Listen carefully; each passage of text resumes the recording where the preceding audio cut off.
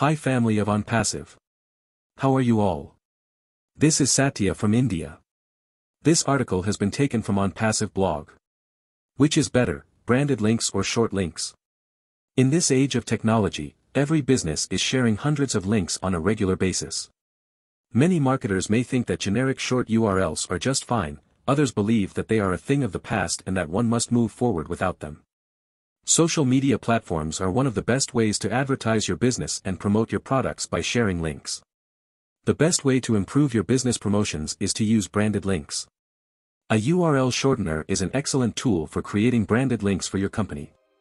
It is one of the marketing tactics that many small and large-scale businesses are utilizing. Let us delve a little deeper into this blog and find out why branded links are better than short links. What are branded links? As the name suggests, branded links are URLs that bear the name of the person, company, or brand. They induce branding and are mostly short in length.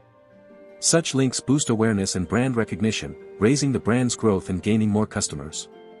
While you are sharing links on social media or through your emails and messages, the branded links build your brand and allow you to highlight your company's name along with its products.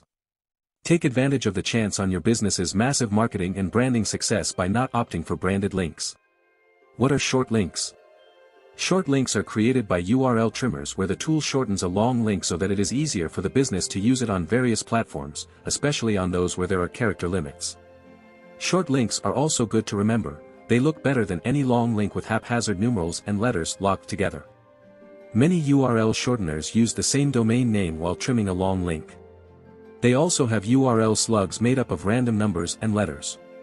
This way, the web sometimes needs to learn to tell the destination URL, which is why short links cannot always be trusted. Many people also think hackers or spammers create it. Although, creating generic short links can become a problem for a company. Branded links versus short links.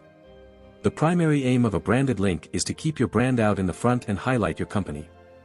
When people view a branded link, they associate credibility and trust with the link. It is better to have a custom domain name for your link to make it more trustworthy.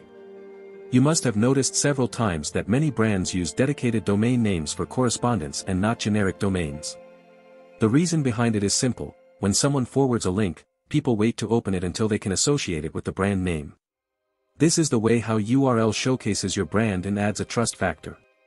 Short links may look tidy, but many times you may need to get the relevant keyword as per your requirement.